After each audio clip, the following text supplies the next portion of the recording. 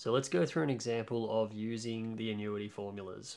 For this question, we've got a person's depositing $500 per month into an investment with an interest rate of 3.5% compounding monthly. How much will they have after 20 years? So because this is 20 years and it's monthly, this is a long-term investment.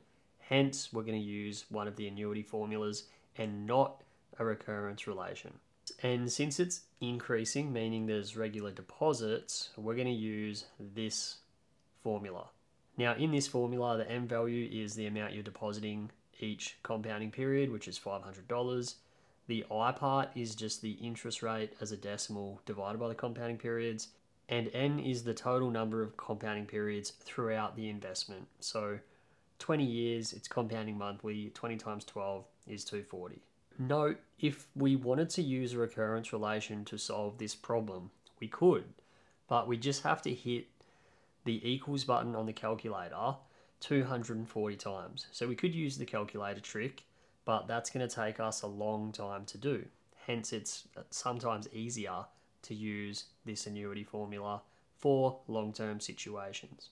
I've plugged everything into this formula. Now, a common thing that happens from here is when you try to enter all of this in, because there's so many brackets and there's fractions on fractions and it's getting a bit messy, it's very easy to get a syntax error or just any sort of error. So my way around this is to do the following. I would enter the top line first. I would just enter that, ignore everything else, just enter the top line only. Then you'll hit equals and you'll have an answer stored. Once you've got an answer stored, you can then divide that answer by the bottom line. Then once you've got that answer stored, then you can times the whole thing by 500. So instead of doing it all in one single step in your calculator, you can do it in 3 steps, and it just reduces the risk of error.